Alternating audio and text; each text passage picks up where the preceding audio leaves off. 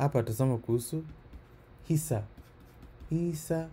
Hisa ya namba 2. Nikisema namba namaanisha digit. Nikisema number. Digit. Hii ni namba moja. Hii ni nambari. Hii yote ni nambari. Hii ni namba moja. Hii ni namba moja. Hii ni nambari. Kwa hivyo hisa ya namba 2. Quotient. A 2-digit quotient. 2-digit quotient. Hapa acha tuendelee. Tuseme kuna i gawa na 7. Kuna i gawa na 3. Kuna i gawa na 5. Utapata ni nini? Ni nini gawa na hii itakupa hii. Sasa hapa ni ile kitu naweza sema ni itaenda kwa lazima uangalie jedwali ya kuzidisha. Kwa sababu ndio muhimu, ni kitu muhimu sana. Hadi uzoee. Sasa hapa unaangalia na 7. Unaweza fanya hivi. 7 zidisha na 10 ni 70. 7 zidisha na 11, 77. 7 zidisha na 12 ni nini? Ukiongeza 7 hapa utapata ni hii. Kwa hivyo jibu 3 zidisha na tuseme 20 ni 60. 3 zidisha na 21 ni 63. Kwa nini? 3 ukizidisha na 2 ni 6. Ukizidisha na 20 pekee ni hii. Alafu tumeongeza 3. Unakumbuka wakati mwingine tulikuwa tunaandika hivi. Alafu tungeandika hivi, alafu hivi. Tuandike 3, alafu tuongeze. Lakini badala ya kufanya hivyo tunazidisha mara moja. Kwa hivyo hapa utaenda mara ngapi? Utaongeza 3 ufikie hapa. Itakuwa ni alafu utaongeza 3. Itakuwa ni 3 zidisha na hii. Kwa hivyo jibu umeelewa? Acha tuende kwa ingine. 5 zidisha na nini? Tuseme 12. Tungesema 10 alafu 11. 5 zidisha na 11 itakuwa ni zidisha na 10 50. 11 55. Kwa hivyo sasa hapa tumepata mfumo. Zidisha na 12 basi itakuwa 60. Zidisha na 13 itakuwa ni 65. Zidisha na 14 itakuwa ni 70.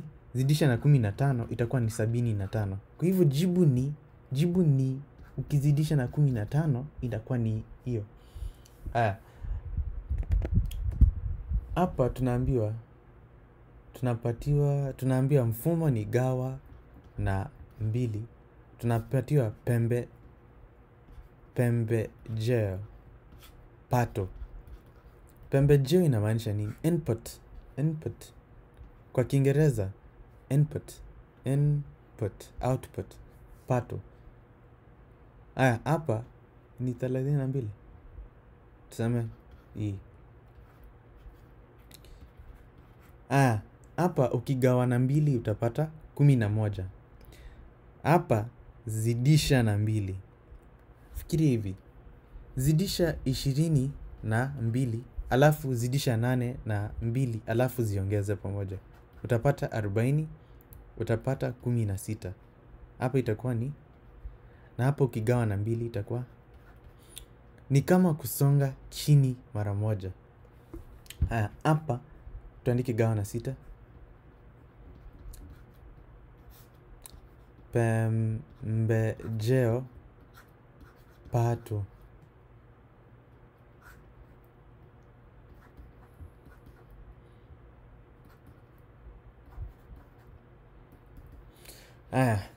Pembejeo na pato. Hapa tunagawa na 6. Ukigawa hii na 6 unapata hii. Lakini ukizidisha na 6 ni ile tu inayofuatilia. Hata iko mbali. Inamaanisha unaongeza hii na 6 na umepata nambari yako. Umepata hii.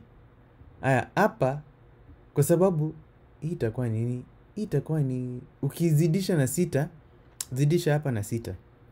utapata hii. Inamaanisha hii inaendelea hivi. Na hapo utazidisha na 6 upate 90. Aya, hapa pembejeo pato. Aya, hapa tunagawa na 8. Hapa kuna 80 10. Kuna 88. Ni 88. Hapa kuna hii. Hii imeishia hapo. Hapa ni nini iko na hivi? 11 zidisha na 2 ni hii. Zidisha na 3 ni. Zidisha na 4. Zidisha na 5 ni. Basi hapa ni 8. Pana si 8. Ni 11 kwa sababu tunagawa. Kwa hivyo tukifuatilia hii mfumo tunaongeza 8. Tukiongeza 8 hapo utapata 96.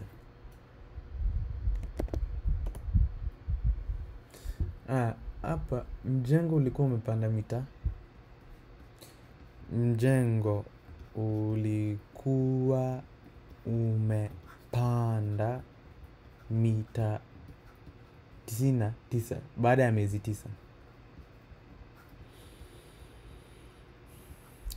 Ilipanda mita ngapi kila mwezi?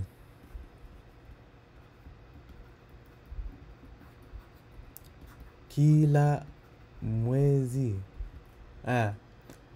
Mjengo ilipanda hii. Ilipanda mita ngapi kila mwezi? Ni kugawa. Ilipanda mita ngapi? Mita 11. Hii ni rahisi. Ukipatiwa nambari kama hii, ukipatiwa gawa 6, 77 gawa 7 au 77 gawa 11, ni rahisi sana. Penda alitumia dakika. Tuseme Penda alitumia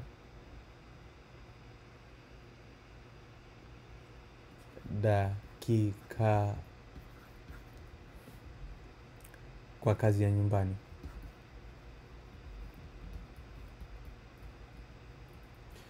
Alikuwa na kazi ya hesabu.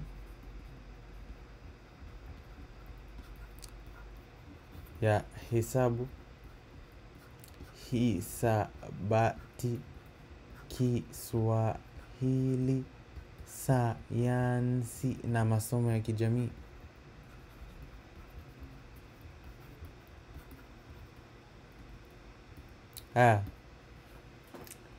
Alichukua dakika ngapi kufanya kila somo? Alichukua muda. Alichukua wakati. Alichukua dakika. Tutasema alichukua dakika ngapi na kila somo. Kuna hii moja, hesabu au hisabati, kuna Kiswahili 2, kuna sayansi 3, kuna masomo ya kijamii, social studies kwa Kiingereza. Hizo ni masomo 4. Hii gawa na 4 ni. Ukitaka kufanya iwe rahisi, unaanza 4 na 10 ni 40. 4 zidisha na 11 ni hivyo.